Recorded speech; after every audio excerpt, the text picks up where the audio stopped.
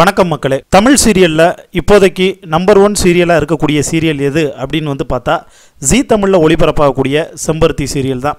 இந்த செம்பருத்தி சீரியலில் அகிலாண்டேஸ்வரி அப்படிங்கிற ஒரு கேரக்டரை யாராலையுமே வந்து மறக்க முடியாது. அந்த அகிலாண்டேஸ்வரி கதாபாத்திரத்தை யார் பண்ணிக்கிட்டு இருக்காங்கன்னா நடிகை பிரியா ராமன். அந்த கெத்தோட அவங்களோட இடத்துல வேறு யாரையுமே இமேஜின் பண்ணி பார்க்க முடியாத அளவுக்கு சூப்பராக பெர்ஃபார்ம் பண்ணிக்கிட்டு இருக்காங்க. எப்படி படையப்பா படத்தில் நீலாம்பரி கேரக்டரை ரம்யா கிருஷ்ணனை தவிர்த்து வேறு யாராலையும் வந்து பண்ணியிருக்க முடியாது, பண்ணியிருந்தாலும் செட் ஆகிருக்காது நம்ம மைண்ட் செட் ஏற்றுக்கிறதோ, அதே மாதிரி அகிலாண்டேஸ்வரிங்கிற கேரக்டரை பிரியாராமனை தவிர்த்து வேறு யார் பண்ணாலும் நல்லா இருக்காது அப்படிங்கிற ஒரு மைண்ட் செட்டுக்கு நம்ம எல்லாருமே வர்ற அளவுக்கு சூப்பராக வந்து நடிச்சுக்கிட்டு இருக்காங்க அப்படின்னே வந்து சொல்லலாம்.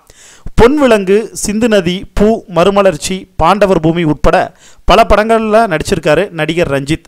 இவர் பீஷ்மர் அப்படிங்கிற ஒரு படத்தை இவரே டைரக்ட் செஞ்சு அதில் கதாநாயகனாகவும் வந்து நடிச்சிருக்காங்க. இது ஒரு பக்கம் இருக்க, வள்ளி படத்தில் அறிமுகமானவர் தான் நடிகை பிரியா ராமன். சூப்பர் ஸ்டார் ரஜினிகாந்த் தயாரித்த படம் வள்ளி.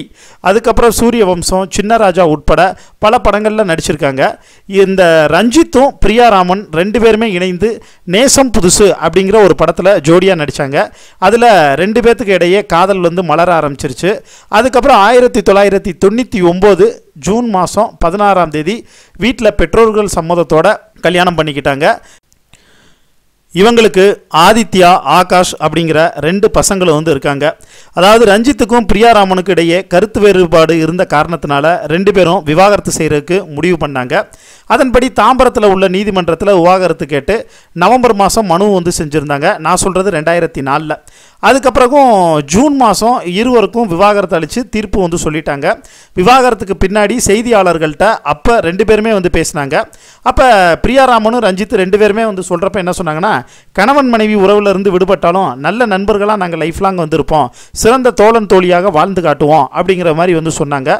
குழந்தைகள் ரெண்டு பேருமே பிரியாராமன்ட்ட தான் வந்து இருந்தது. இது ஒரு பக்கம் வந்திருக்க, இந்த நிலையில் நடிகை ராகசுதாவை 2வது திருமணம் செஞ்சுக்க போகிறதா ரஞ்சித் வந்து சொல்லியிருந்தார்.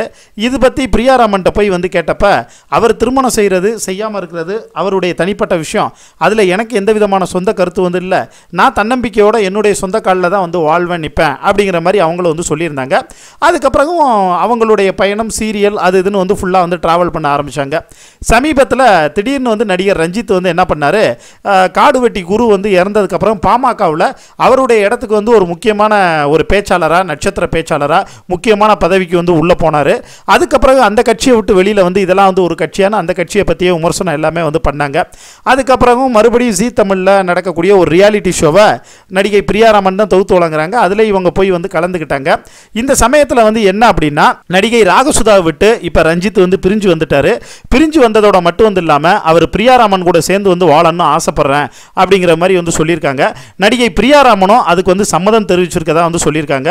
ஸோ இந்த ஜோடி மறுபடியும் புருஷன் பொண்டாட்டியாக சேர்ந்து வந்து வாழ போகிறதா சின்னத்திரை வட்டாரங்கள் எல்லாருமே வந்து பேசிகிட்டு இருக்காங்க. அவங்களுக்கு நெஞ்சார்ந்த வாழ்த்துக்களை வந்து சொல்லிட்டு, இதை பற்றி உங்களுக்கு தோணக்கூடிய கருத்துக்களை கீழே இருக்கக்கூடிய கமெண்ட் பாக்ஸில் மறக்காமல் மென்ஷன் பண்ணுங்கள். நன்றி, வணக்கம்.